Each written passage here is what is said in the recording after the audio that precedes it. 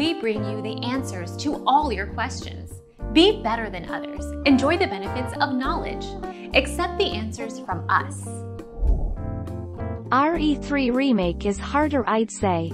On the same difficulties, I'd say re2 is harder all around, but re3 has more and more noticeable difficulty spikes. I'd say that Nightmare is about on par with re2 Hardcore. re2 Hardcore isn't very difficult if you take your time, you still get more than enough ammo to kill everything. Our mission is to provide accurate answers. We think, without knowledge, it is impossible to live a balanced life.